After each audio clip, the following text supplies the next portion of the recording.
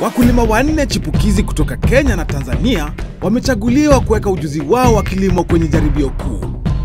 Kwenye miezi 9 zijazo, hawa 4 watapambana vilivyo katika shindano kali maishani mwao. Kila mkulima atapewa ekari moja ya shamba kuliita lake. Wana miezi 9 kufanikisha shughuli zote shambani. Na pengine mkulima atakayefaidika zaidi na shamba endelevu atatoka na tuzo kubwa. Cha kupoteza na cha kushinda ni muhimu. Saa inakwenda mbio tayari. Nani atakuwa mkulima shujaa?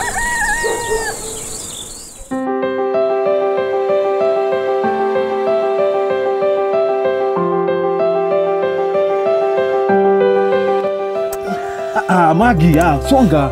Nini Jack? Nadhani ndovu hana maziwa. Wacha uongo. Ken alisema hajamkamua. Sasa mbona unamlaumu ndovu? Haya basi.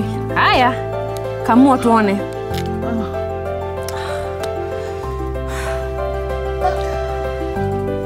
Vipi watazamaji? Karibuni sana kwenye kipindi chetu.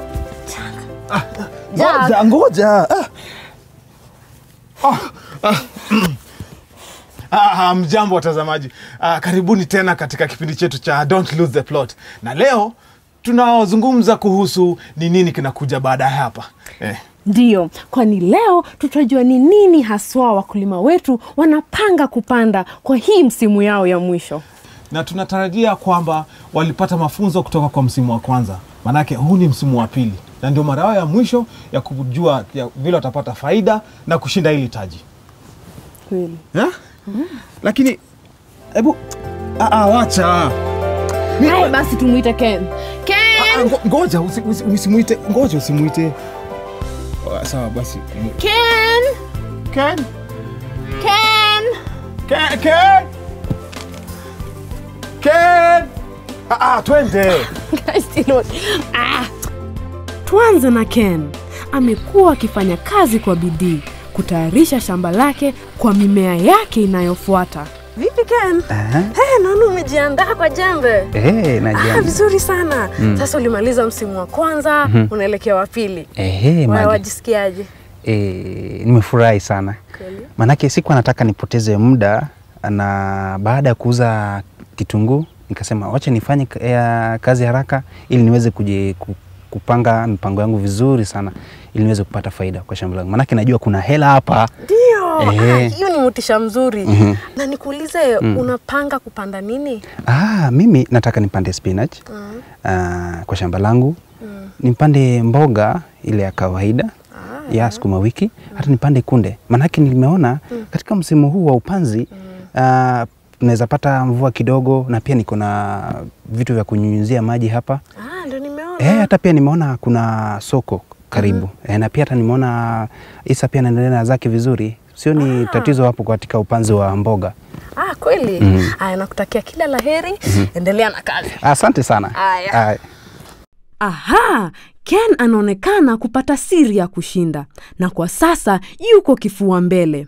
Kwani amemwalika John kutoka Coopers aje amuongeleshe kuhusu uhamilishaji AI kama wengine waijuavyo. Nimekuita hapa leo manake ng'ombe wangu amekuwa kwa joto, na sasa niko tayari ili ng'ombe wangu apewe mbegu. Ulijuaje ng'ombe anahitaji dume ama anataka kupewa mbegu? Ken aliorodhesha ishara alizofunzwa na shamba shape up kuonesha ng'ombe wake ndovu wana joto. Kutotulia, kuwapanda ng'ombe wengine, anakubali kupandwa, mvukuto, kupungua kwa uzalishaji wa maziwa, nyeti kuvimba, kutokwa chafu mweupe. Ningependa kuzungumzia kidogo kuhusu uchafu wa uke. Uchafu uliouona hauna rangi. Hata mimi nimeshuhudia. Chafu bila rangi, ukiiona unampa ng'ombe mbegu. Lakini uchafu mweupe ama hata rangi ya njano, na saa zingine pia huwa na harufu, inamaanisha kuna maambukizi katika njia ya uzazi. Na hapo ni lazima muite daktari wa mifugo akamuoshe ng'ombe wako njia ya uzazi. Halafu unangoja mpaka kipindi kingine cha joto ambacho huja kati ya siku ya 18 hadi 22. Uchafu mwingine ni ule wa matone ya damu. Hiyo inakujulisha kuwa ng'ombe wako alikuwa kwenye hali ya joto siku 3 zimepita. Huwezi kuhamilisha. Utasubiri hadi kipindi kijacho, na kama nilivyokujulisha, unahesabu siku 18 hadi 22. Kwa huyu wako tumethibitisha kuwa ako kwenye joto, na ni joto kweli. Kinachofuatia ni kuhamilisha tu. John alimwonyesha Ken baadhi ya madume achague wa kuchukua mbegu kwayo kuhamilisha ndovu. Alimweleza jinsi ya kuambatanisha ndume na ng'ombe wake. Alafu kitakachobaki ni kununua mbegu ya ndume huyo na kumlipa daktari wa mifugo aliyehitimu kuhamilisha wakati ndovu bado ana joto. Hey! Unafanya nini? Nasafisha hiki chombo changu cha maziwa. Aha. Vizuri sana. Niambie, spinach zinaendeleaje? Ziko salama. Hata Jack, nilijifunza kitu moja. Kupitia ule upanzi wangu wa kwanza ni kwamba unafaa kuwa na mpangilio mzuri kwa shamba lako. Na hiyo imenisaidia. Mwisho wa siku sijihisi mchovu sana vile nilikuwa hapo awali. Kweli kabisa, kuwa na mpangilio mzuri itakusaidia. Hebu nieleze kuhusu mkopo ambao ulichukua kwa sababu ya kununua ndovu. Kwa wiki nitakuwa nimemaliza kulipa. Na mauzo ya maziwa itakuwa faida. Ndama pia atakuwa anaweza kuuzwa. Na hiyo ni faida. Spinach pia itauzwa. Na kumbuka mwishoni nitakuwa unauza ndovu, na hiyo pia ni faida. Vizuri sana. Unajua kulipa mkopo mapema ni jambo la muhimu sana, maana itakusaidia hata wewe kujipanga. Na benki pia walifanya jambo nzuri sana kukukubalisha kuchukua mkopo ambao unaweza kulipa kwa haraka. Na kumbuka ulipishi kwa kulipa mapema. Na hiyo ni jambo ambalo mimi nilizingatia kabla ya kuchukua mkopo. Unapotafuta mkopo, ni muhimu kujua gharama zote zilizojificha zinazoambatana na mkopo. Kwa mfano, unahitaji kuuliza, je, utalipishwa pesa zaidi kama utalipa mkopo mapema kuliko tarehe mliokubaliana? Ikiwa kutakuwa na uwezekano wa kulipa mkopo haraka kuliko ulivyofikiria, ni muhimu kwamba hili linawekwa katika makubaliano. Benki zingine haziruhusu malipo ya mapema ya mkopo. Wanakufanya uendane na kiasi cha kila mwezi mlichokubaliana tangu mwanzo, au wakulipishe ada zaidi kwa kulipa mapema. Hii inamaanisha unaendelea kulipa riba ya pesa wanazokudai. Hivyo, ili kuokoa pesa, ni bora zaidi kulipa mkopo wako haraka iwezekanavyo. Hakikisha unaweza kupewa nafasi hii iwapo ipo.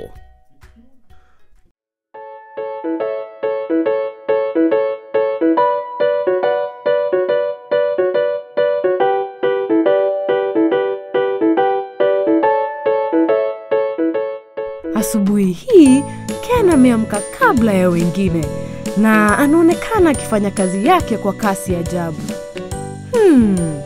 Nenda kuona kinachoendelea. Vipi Ken? Niko salama. Naona umerauka mapema. Ndovu anaendeleaje? Ndovu ako salama. Hata najaribu kumaliza kazi hapa mapema, manake babangu atakuwa ananitembelea shambani. Kweli? Unaweza niruhusu nije nimsalimie? Ni sawa. Natumai atakuwa amefurahia kazi ambayo nimefanya kwa shamba langu. Kweli? Kwa sasa, Lazima furahi, kwani umefungua biashara inayokusaidia na pia inakupatia faida. Nadhani ni kila ndoto ya mzazi kuona mwana wake anafaulu. Kweli? Hata Magi nilikuwa nafikiria kumfundisha kuhusu mkopo. Manake alikuwa nafikiria kupata mkopo ili aweze kutumia kwa shamba lake. Kweli? Inabidi umfunze.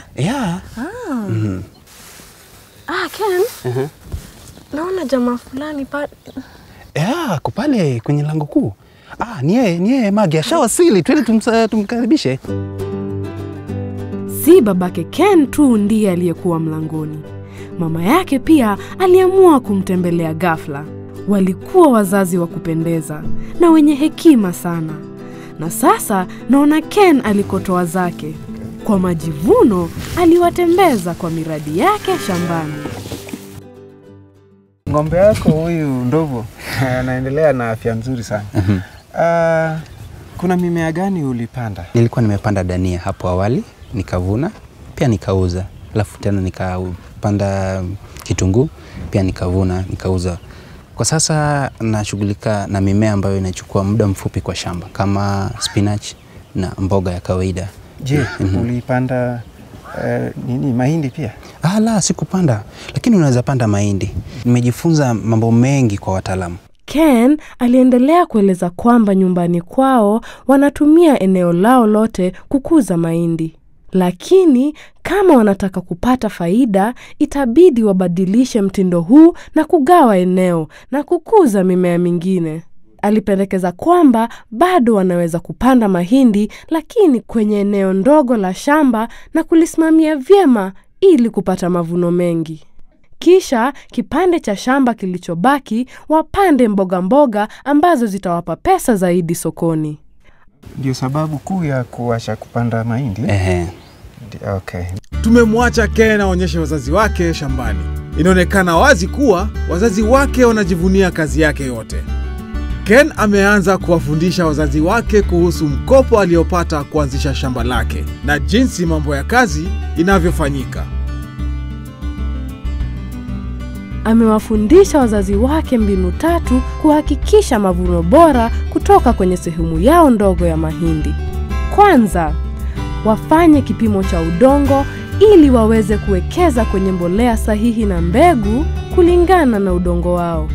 Pili, wajaribu kununua mbegu zilizoidhinishwa ambazo zitawapa mazao mazuri haraka iwezekanavyo. 3, wadumishe umwagiliaji wa mara kwa mara na mfumo wa mbolea muda wote mpaka kuvuna. Mwishoni uvunaji, wanapaswa kukausha na kuhifadhi vyema ili wasipoteze mazao yoyote baada ya kazi yao ngumu. Pia alielezea jinsi umwagiliaji ulivyo muhimu kwa biashara yake na namna alivyowekeza na wakulima wenzake kuunganisha.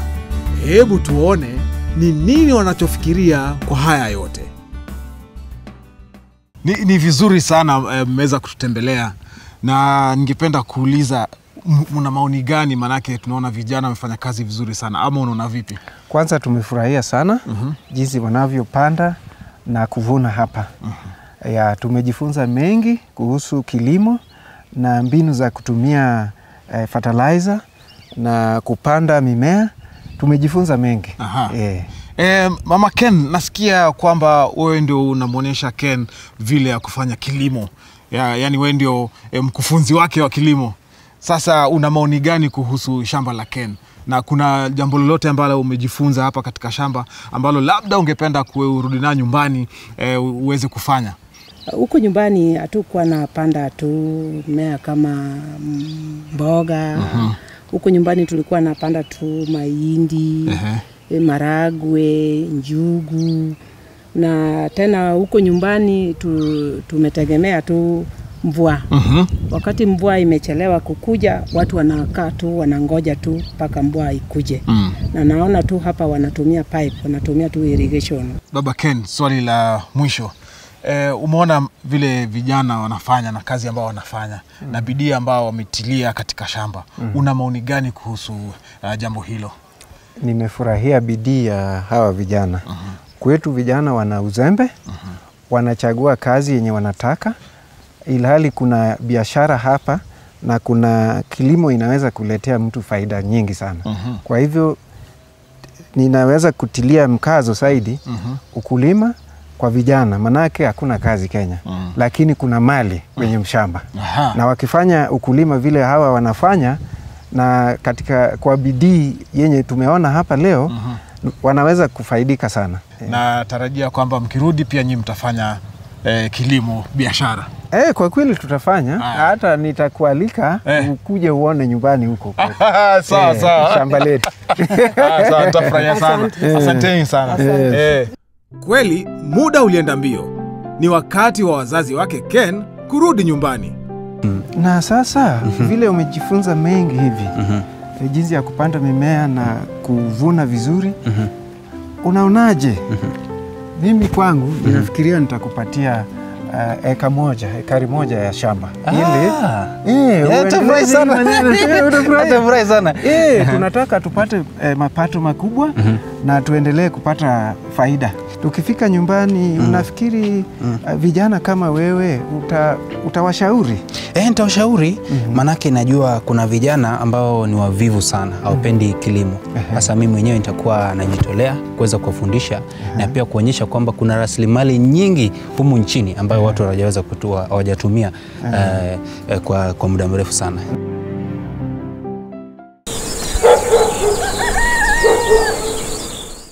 Geopol ni watafiti wa hapo kwa hapo wakubwa ulimwenguni kwa kutumia simu za rununu. Wanajivunia kushirikiana na Don't Lose the Plot kusaidia Wakenya mashinani kuboresha maisha yao kwa kupata takwimu bora, haraka na wa kuaminika. Pata kujua ufanisi wa bidhaa yako au huduma, kufanya uamuzi wa kibiashara bora kwa kutumia takwimu ya kina ya utafiti. Wasiliana nasi kupitia barua pepe patricia@geopol.com ama tembelea tovuti yetu research.geopol.com. Geopol wanashirikisha dunia tambe.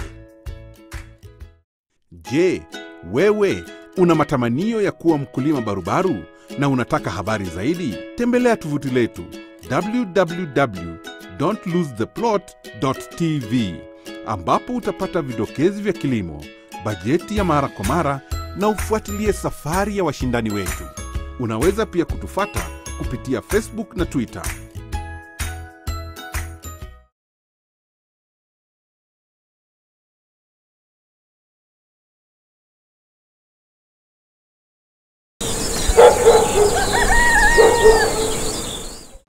Je, unawaza kilimo biashara yako itakugharimu pesa ngapi? Na utapata faida gani? Usiwaze tena. Tembelea tovuti yetu ya www.don'tlosetheplot.tv. Bonyeza budget mkononi na utajionea jinsi biashara yako itakavyoweza kuwa na faida. Kwa budget mkononi, unaweza kujitengenezea bajeti ya kibinafsi kwa ajili ya bidhaa kadha kwa upesi na kwa urahisi sana. Kifaa hiki kina vidokezi vya kilimo pia. Kwa hivyo, tumia budget mkononi kufanya bajeti yako wakati wowote na popote. Siku ya pili, Sila aliwasili ghafla kwa ukaguzi wake kama jaji. Alitaka kunakili alichoona kumsaidia kwenye maamuzi mwishoni mwa mashindano. Alianza kazi moja kwa moja kukagua mashamba.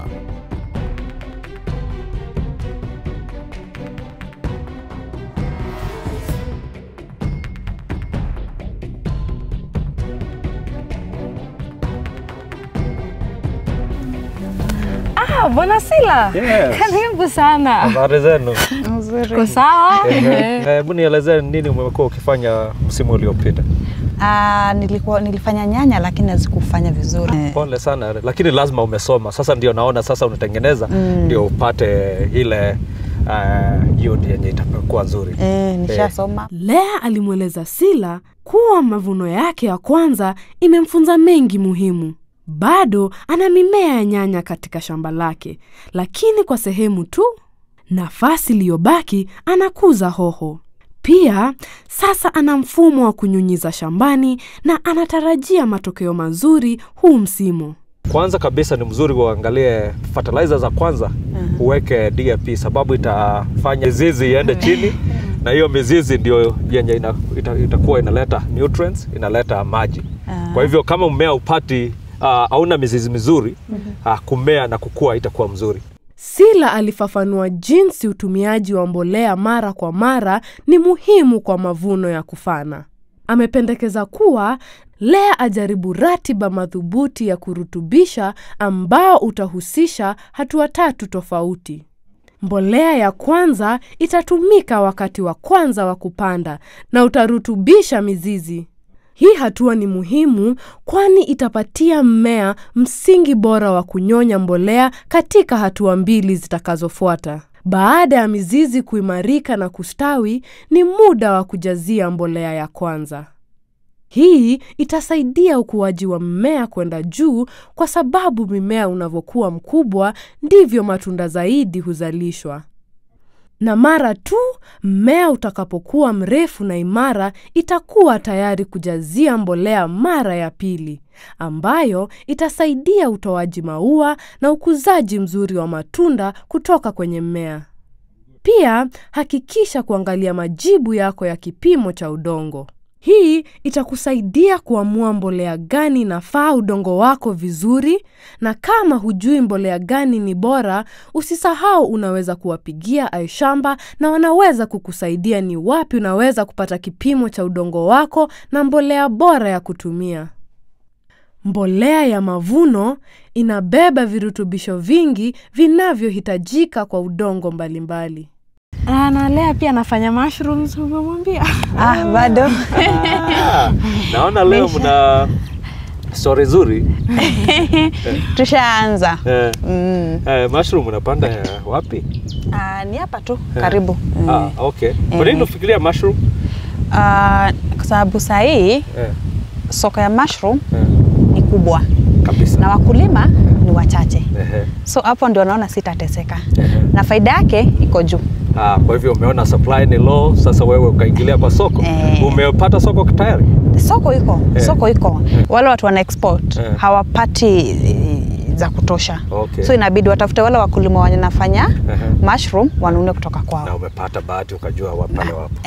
Nzuri kabisa. Ningependa kwenda kuona pale nitafurahi kukuonyesha. Asante sana. Haya, asante. Hai. Niliwawacha kwenda kuona uyoga na natumai atapendezwa. Lea, hivi ni vizuri sana, umejaribu sana. Asante. Hili ni zao la thamani sana. Uliamuaje kuhusu uyoga? Unajua haya ni mashindano. Uyoga una faida ya juu. Ni bahati mbaya tu sikuanza nao. Laiti ningeanza nao. Naona hapo naweza ibuka na ushindi. Na una mimea kiasi gani hapa? Nina mifuko 200. Mifuko 200? Na unakuza aina gani? Aina ya kitunguu, button. Button ina thamani? Hasa hapa kwetu Kenya. Umesema una soko tayari? Ndiyo, ninayo. Aha. Unajua, lakini pia ni zao dhaifu sana. Basi kwa hivyo kuna vitu kadhaa unafaa kujua. Sila aliendelea kueleza ya kwamba uyoga unaweza kuota katika maeneo mengi ya nchi yetu. Bora tu kuwe na kivuli, maji ya kutosha kila wakati, na hali ya joto ya kuaminika kati ya nyuzi joto 15 mpaka 30. Kabla hujaanza kukuza uyoga, fanya utafiti soko iko vipi kimapema kuzuia masikitiko baadaye. Unaweza kuanza mara tu ukishapata kujua kuhusu soko. Hatua ya kwanza, jenga nyumba ya kawaida. Utahitaji kujenga nyumba ya kawaida ya udongo yenye rafu kadhaa za mbao ili kutumia nafasi iliyopo ukielekea juu. Hatua ya pili, tafuta kioteshaji, substrate. Kioteshaji huwa ni kitu ambacho uyoga unaota kwake. Hii inaweza kuwa udongo wa porini, mashudu ya ngano, mashudu ya maharagwe, mashudu ya mtama au hata mashudu ya mpunga. Hakikisha kioteshaji unachonunua kimesafishwa, kwani maambukizi kidogo ya bakteria yanaweza kuharibu shamba lako lote. Hatua ya tatu, wekeza kwenye mifuko ya nailoni. Unahitaji mifuko midogo ili kuandaa miche.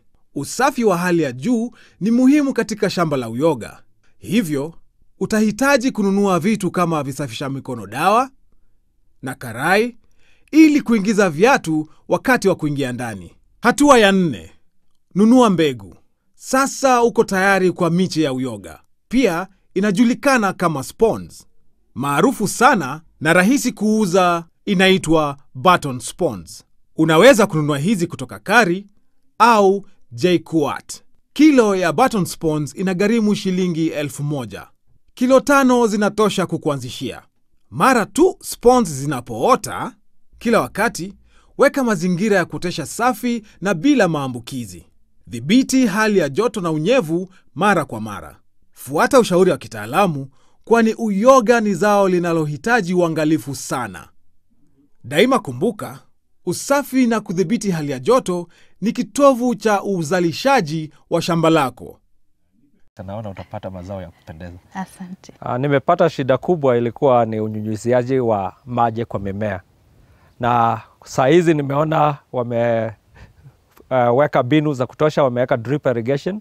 Kwa hivyo nafikiri zao lao itakuwa zuri msimu huu, lakini nitakuja nione kama mazao ya msimu huu na msimu uliopita imekuwa mzuri kwa kulingana na masomo yamepata. Nimefurahia sana leo. Manake leo kuna kitu tumepangia ndani Leah, mimi na Magi. Kwa hivyo kazi yangu ni kuhakikisha kwamba Leah hatatoka kwa shamba. Kwa hivyo njoo, kujeni. Jack. Oh, Leah. Leo unaenda? Leah, habari? Leah. Mzuri. Nimefurahia sana kukuona. Na nilikuwa nataka nikuone wewe na nyanya.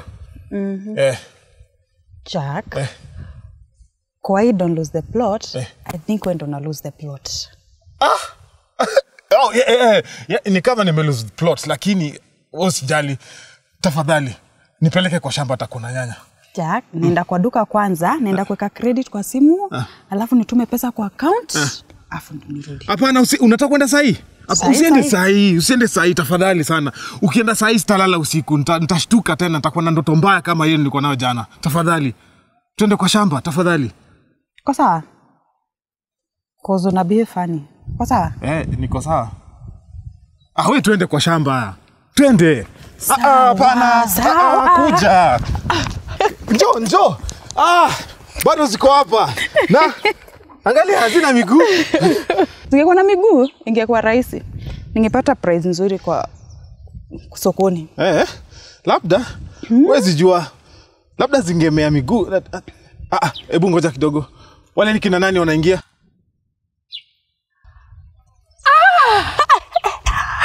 Jidi, ni mamangu. Hiyo ilikuwa sawa, si ndio? Mam! Leah, ningoje. Leah.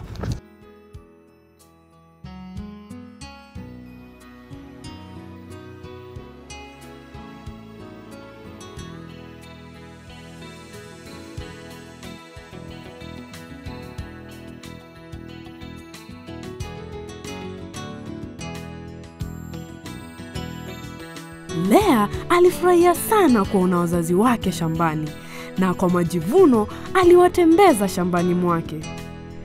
Ilifurahisha sana kuwatazama.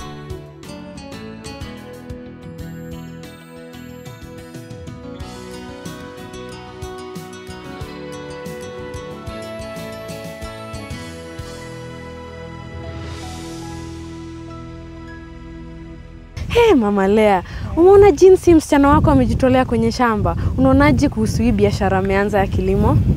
Hii biashara ya kilimo niona ni nzuri na amejaribu, hata siku anadhania iwe namna hiyo. Na nimefurahi sana, siku anadhania hata anaweza tengeneza profit kwa namna hiyo. Leo umesikia? Vizuri. Na hiyo sauti inatoka wapi? Wanakata miti huko. Maneba wetu wanakata miti. Hata mama alikuwa ananiambia kuna anko yangu akona shamba kubwa na anahitaji mtu kumsaidia. So ni ubaya nikienda kumsaidia. Hapo bado unajua sasa sitashinda nikikomboa shamba. Nitamsaidia bado nikipewa shamba. Ni vizuri tu umsaidie na umfunze kila kitu umesoma kutoka huku, si ndio? Ni hayo tu kwa sasa wenzangu. Kipindi maridadi. Nasubiri kwa hamu sana kipindi kijacho ambacho kitakuwa zamu ya Isa na Windrose na kuona msimu umeanzaje. Hadi hapo, ukulima bora.